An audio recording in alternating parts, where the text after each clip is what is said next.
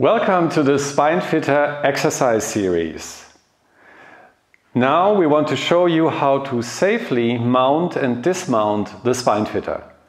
Remember, it has 28 mobile parts looking like balls that are supposed to be placed correctly under your spine in order to have the best benefit of the exercises.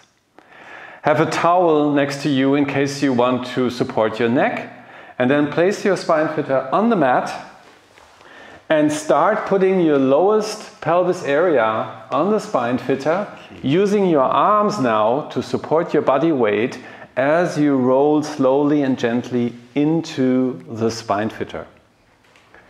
Your head and neck should be placed on the balls as well as your sacrum. If you have a choice between one or the other, push your sacrum a little bit off the balls, but leave your head still safely on the balls. You may use a pillow if you want to support your skull bones, because sometimes tender points are a little bit sensitive.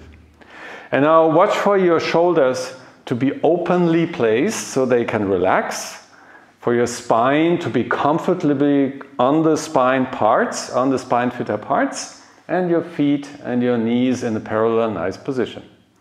That's where you can start your exercises.